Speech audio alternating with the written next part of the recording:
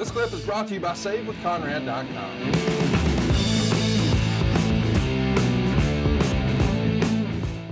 All right, next question, JR, from Pender J.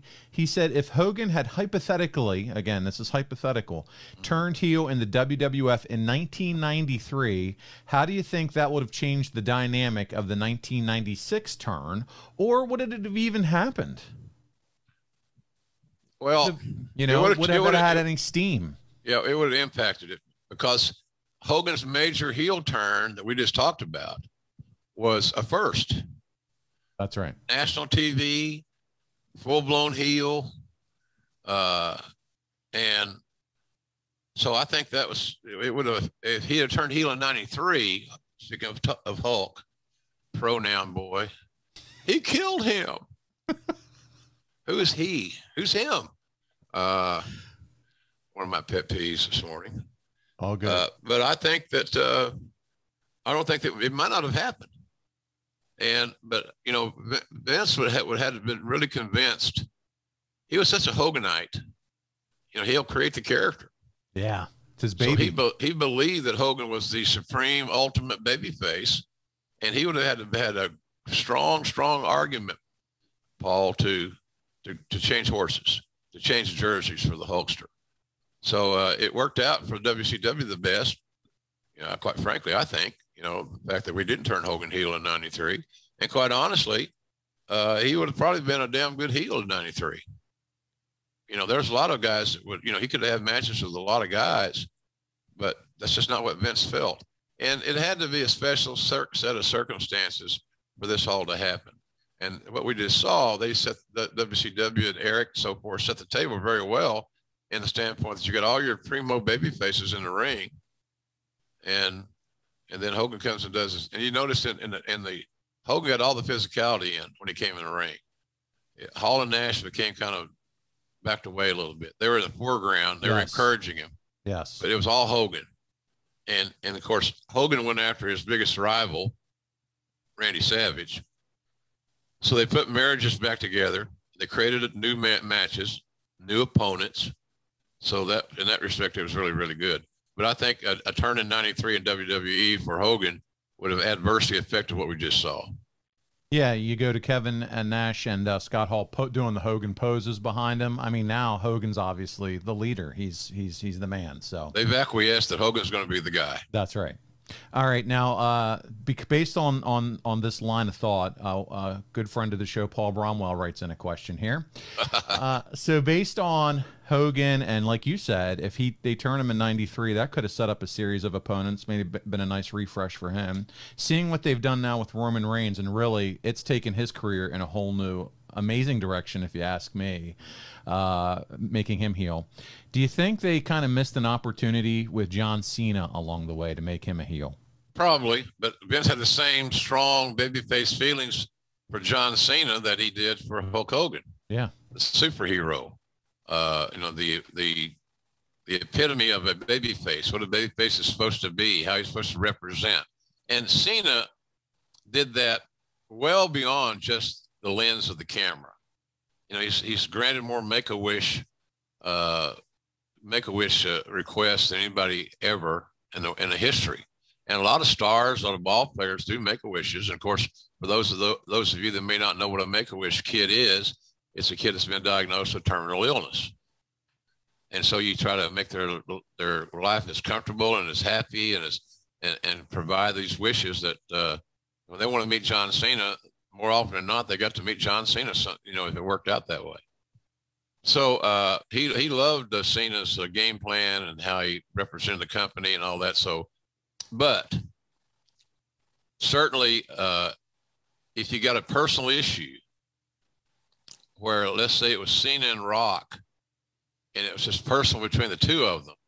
I'm the man, no, I'm the man, no, you know, blah, blah, blah. Then all of a sudden, it's a little different presentation than Cena turning full-blown heel and being an adversary of every babyface that he encounters. He can only have negative reactions and physicality and so forth with the person that he has this issue with. So it's a different turn.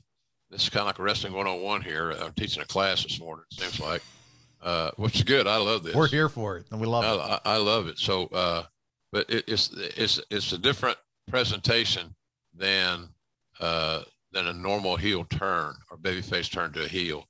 Roman Reigns has done. He found his personality, and he found out. He discovered his voice, so to speak. And I also think that Paul Heyman, my old broadcast partner, has been instrumental in the evolution of the Roman Reigns TV persona. So you just got to find your voice. You got to find what's going to fit for you. And as we talked about here in this match we just saw, it was the right place at the right time with the right pieces in place, and just really extremely well executed. It was also a character refresh Hogan needed. And it needed not only from babyface to heel, but a refresh from the red and yellow vitamins prayers.